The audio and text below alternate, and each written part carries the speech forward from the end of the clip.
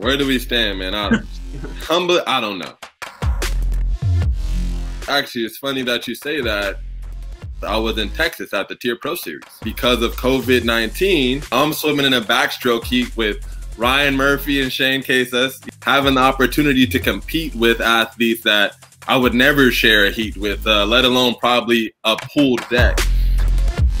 So I swam in Canada, and a Canadian Olympic trials. They compete together at the same trials. That's awesome. That's the exact same trials. You have that's effing great. Luke, I think what you said, like, the way you were doing it in Canada is amazing. Do I foresee that happening in America? I'm not sure. What you guys don't see about para sports is all the extra things that need to be done to modify venues for us. That's the excuse for having a wheelchair ramp. Oh, we can't put a wheelchair ramp because we have stairs there. Just make it happen. You know, I guess Texas is a start. You know, obviously that was kind of a forced hand opportunity there. Why don't we compete together?